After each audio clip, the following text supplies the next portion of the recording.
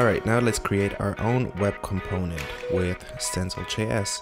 In order to do that, I will create a new terminal here within VS Code, and I will type in npm run generate. And now it will ask me for the component tag name. Now, when you create new components, the tag names should always be unique. So you will always need a unique tag name. So for example, you shouldn't call it video because there's already a video HTML tag. So I would recommend that you use a prefix.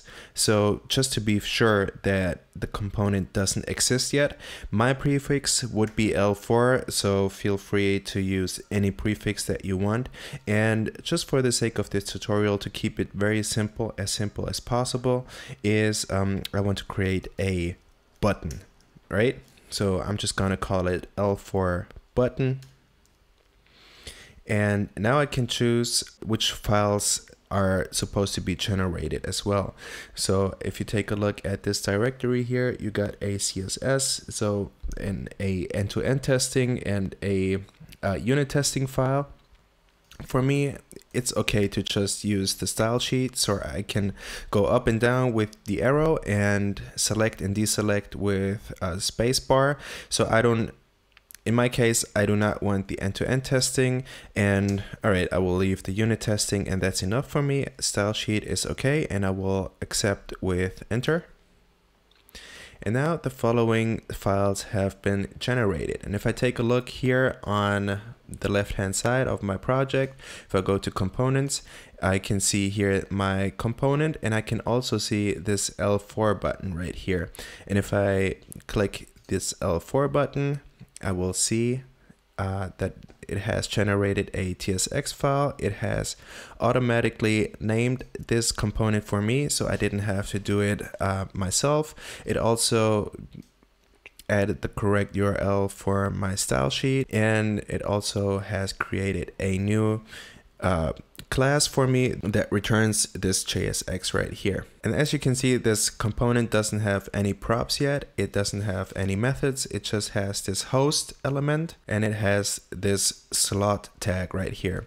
And this slot tag is kind of like a placeholder. So you can pass children, just like you can pass children down a React component. You can also pass children down to this component right here. And then this slot will be replaced by the children. So let me just do that very quickly, just to show you, just to give you an example.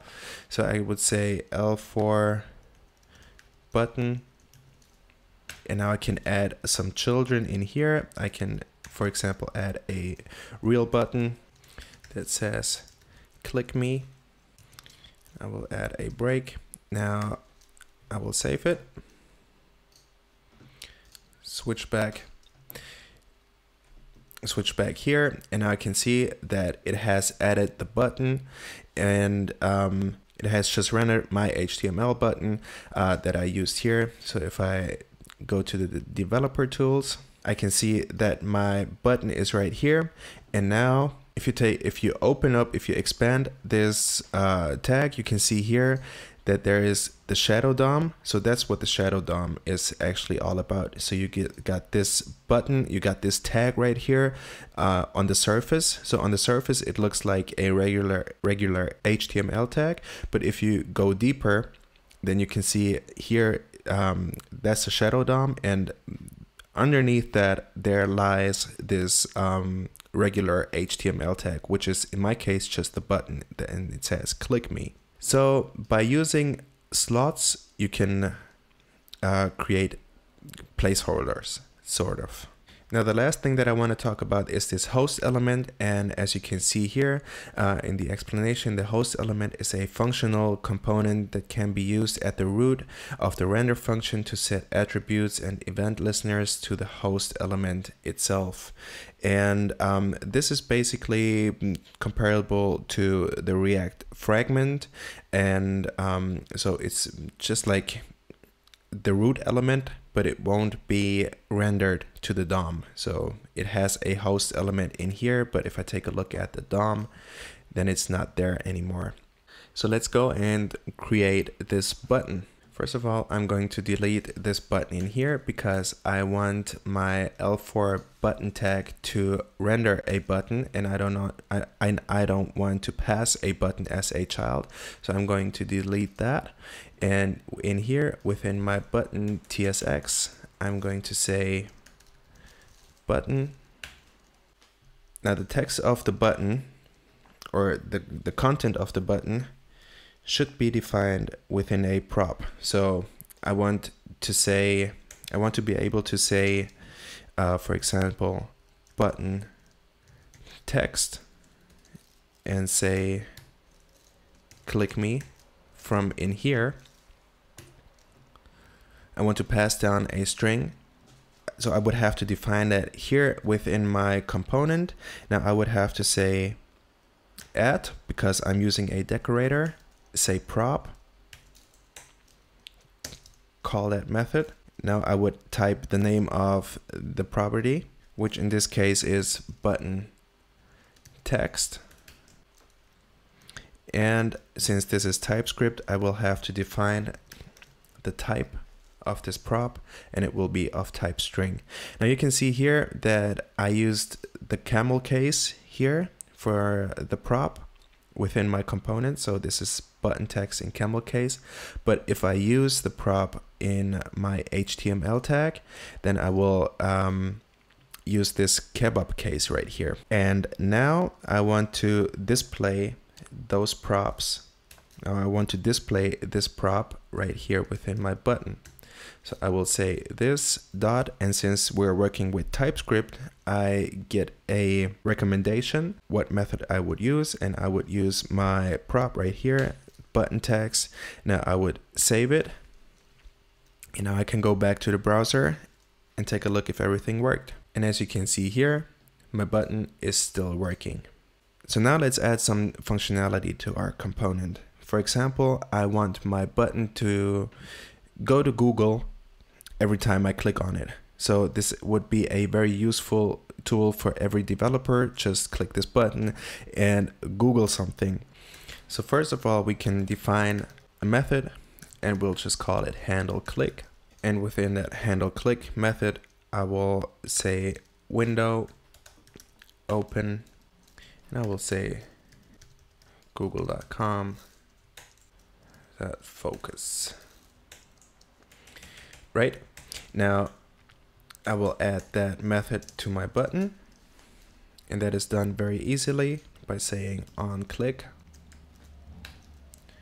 add this the handle click, and now we can test our button once again. And now it has refreshed automatically. Now I can just click here, and as you can see, it opened up Google for me. So the functionality is working. Now let's add some styling to our button as well. And to style my button, I will just go here to this L4 button.css. Now it's very important to know that with the shadow DOM enabled, which we have here and which would work on all of the newer browsers, with the shadow DOM enabled, that means that elements within the shadow DOM are all scoped. So if you define a style, for example, if you say button, and if I would add a background red, then that background red would only apply to my web component, since that is part of, since that is within the shadow DOM.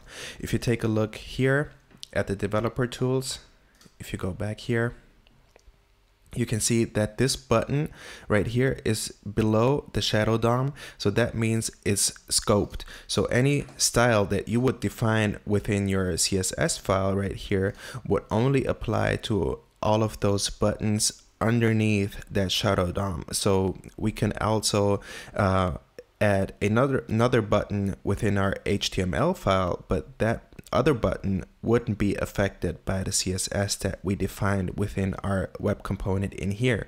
So that is another huge advantage of our web components and our shadow DOM that we are using compared to just regular HTML tags. Now, as for the styling of the button, we're gonna keep it really simple. First of all, I'm going to unset everything. Now I want the button to have a background with this hex code, which is a sort of a green button. Now I want the button to have a padding of 15 pixels and 25 pixels. Also a border radius. Font size should be 18 pixel. I would also add a font family, just very basic, sans serif, cursor pointer. What else do we need? I want the color to be white, and that's basically it, right? A very, very basic and simple button. Now let me switch back to my browser, add refresh, and for some reason it didn't quite work. Now let me investigate on why that is, and I will come back in a second. So it did work, and just the only problem that I had was that I didn't restart my my development server after I generated a new component. So every time you generate a new component, make sure to restart your server just to make sure that all of the changes are there. So that's what my button will look like, and it's fully functional. If I click on it, I will switch to Google and it takes all of the CSS. Now, just as a test, just to make sure that all of the stylings are actually scoped, I will add another button tag right below my button, and I will call it or it should say new button, whatever, just to make sure that the stylings I've added to my web component do not affect any other components on this HTML, right? And here you can see it. Here's my button. It says click me, and below it, it says new button, because this button right here is not scoped within the shadow DOM, right? It's just a regular button right here on the DOM. So those are the very basics of web components. That's how they actually work. Now, in the beginning, I said that a major advantage of web components is that you can reuse them in any project. And how to actually reuse them in any project, that I will show you in the next step. So stay tuned.